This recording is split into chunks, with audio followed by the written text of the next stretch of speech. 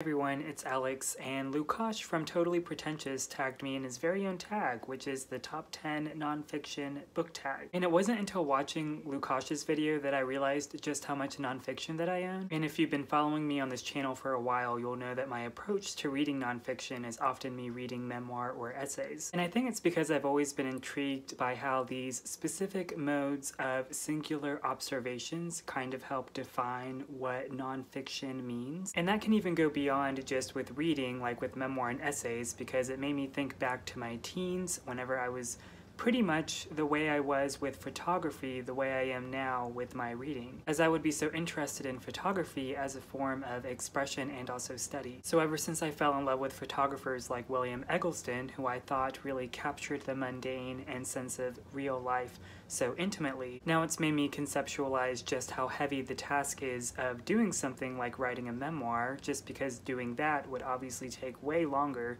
than just trying to capture a photograph that's meant to reflect your real life. So when it comes to these approaches of capturing one's life, it made me consider a lot of questions, particularly to nonfiction. So things like, how do I get strangers to even care about me? How do I write about the world that emphasizes curiosity instead of stubbornness? And how do I determine what separates me from writing fiction or autofiction instead of nonfiction? So the 10 books that I'll be naming are ranked, but I wouldn't say they're necessarily my all-time favorite nonfiction books, but they've certainly helped me enrich my thoughts about the genre greatly. So at numbers 10 and 9, I have Regarding the Pain of Others by Susan Sontag and Moments of Being by Virginia Woolf. I consider both of these works highly foundational to sort of what I mentioned earlier about life being this idea of expression and also study. In Sontag's work, she focuses on things like art and war and books, but specifically how the literal production of an image leaves people on both sides of the camera as sort of accomplices to each other to the burden of their own subjectivity. And I love how Sontag sums it up by saying, "Narrative makes us understand. Photographs do something else. They haunt us." So this book helped me build that bridge or boundary between observation and projection in reading books, especially with nonfiction. Additionally, Moments of Being by Virginia Woolf is a collection of her autobiographical writing, including a section called A Sketch of the Past, which is her unfinished memoir. Woolf's writing, I think, is always so deliberate in trying to inspect life before it's able to define her, and she discovers this undeniable yet undefinable feeling that she can't quite explain called her own moments of being, which she closely correlates as feelings of shock as the most relevant emotion, and it often happens whenever she's confronted by any moments of death or any familial tension. But alternatively, and what I think is the most interesting, is how she defines moments of non-being, like doing chores or any cleaning, but then she also admits that things like writing and reading, which are also mundane, are so much more rewarding and have so much depth. It's just really wonderful having Woolf sort of trace kind of what would eventually become this direct enthusiasm to inspire her own fiction. At numbers 8 and 7, I have Bluets by Maggie Nelson and Dear Friend from My Life I Write to You in Your Life by Yiyun. This tier of my top 10 I think best represents my own sense of evolving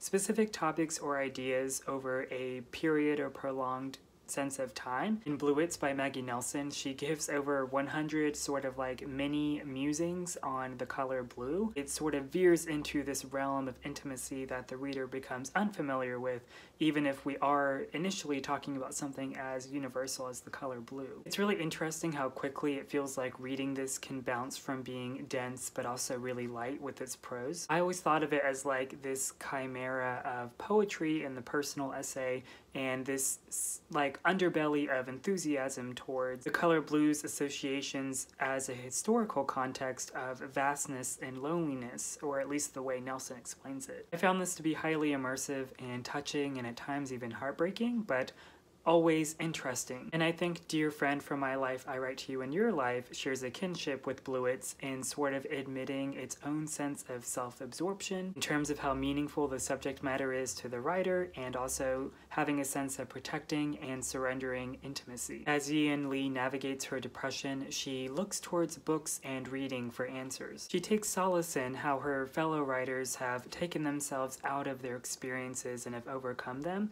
while also admitting the hesitation hesitation in that process. So this is part writing process and part memoir, but it's always Lee. I just love her sense of voice, and it's one of the most memorable voices I've read in writing in both fiction and nonfiction. Just because of how insistent she is of not attaching herself into stories, but disappearing into them, and how that changes everything. At numbers 6 and 5, I have Autobiography of a Face by Lucy Grealy and All Will Be Well by John McGahern. These two, I think, are just perfect memoirs at neither sacrificing or second-guessing the difference between emotional truths and factual ones. All Will Be Well goes back to McGahern's childhood while growing up in Ireland while living with his father and as he becomes a deteriorating role model. Autobiography of a Face follows Grealy beginning in her adolescence as she begins to feel a sense of alienation due to her face disfigurement from a form of cancer. Both memoirs portray an innocence stripped away without magnifying victimization or assessing blame to anyone. For McGahern, it was an act of writing in his childhood as a form of escape from his father while also honoring his mother. And for Grealy, it was abandoning sentimentality even toward the death of her father, as she's been prepared for death her whole life anyway. I wouldn't say at all that either of them are grateful for their misfortune in their childhood, but I do think they write it in a way where they understand why it was meaningful and how it shaped them. Numbers 4 and 3 are The Lonely City by Olivia Laing and Pilgrim at Tinker Creek by Annie Dillard. These two are perfect observations for feelings that are more macro versus micro and understanding how possible conceptions of urban versus rural communities can really affect our own sense of ourselves and where our shared emotions exist despite these changes in cultural differences. The Lonely City describes Lang's loneliness while living in New York City by diving into the works of famous artists and examining their influence in her environment and keeping the posterity of that. And Pilgrim at Tinker Creek relies on the experience and expertise of Dillard's musings on nature while in Virginia, and it feels all-consuming and vivid and alive and entirely lonely at the same time. Both books rely on perception,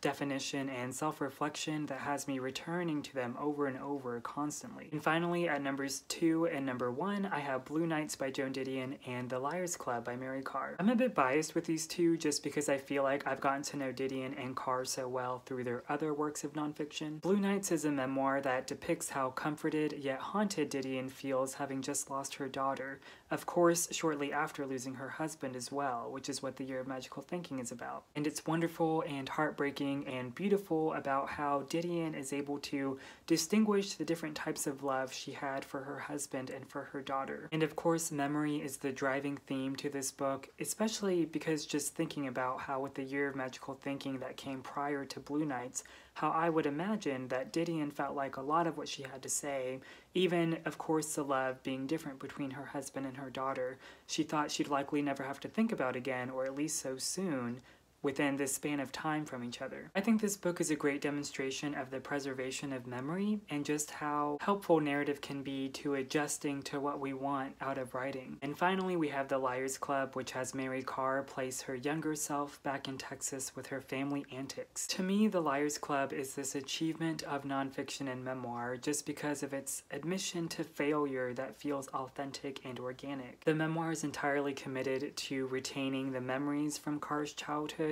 while also giving this wonderful descriptive quality that I could only compare to fiction writers like Marilynne Robinson that exudes this feeling of reading something so American, and I don't even know what that really means. The book is also entertaining, but without deviating from the linearity that Karr is trying to maintain, and she introduces her family like a cast of characters you might meet in fiction, but she doesn't cut off their genuine intentions or at times also their misguided violence that Karr believes is what shapes them, or at least shapes them in her eyes, in her memory. With both Karr and Didion, I think they do such an excellent job at the theme of memory and really respecting it, while also making it incredibly endearing for readers. So those are my top 10 nonfiction books, and I would like to tag a few people: Vanessa from Split Reads, Sabrina and Unmanaged Mischief, and Hannah from Hannah's Books. As always, thanks for watching, and I'll see you next time.